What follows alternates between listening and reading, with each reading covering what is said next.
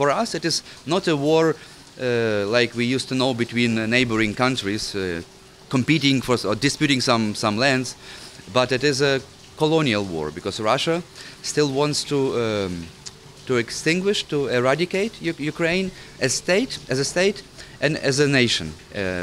Language, culture, that's what is at stake, and that's why a possible compromise seems to be so difficult to achieve, because how can you strike a compromise with someone who comes to kill you, to kill your children and rape your wife and deport your people forcefully to Russia, to re-educate them? So that's the way, that's what we have now in Ukraine. It's a hell on earth, but we are not losing the hope, because we are not alone.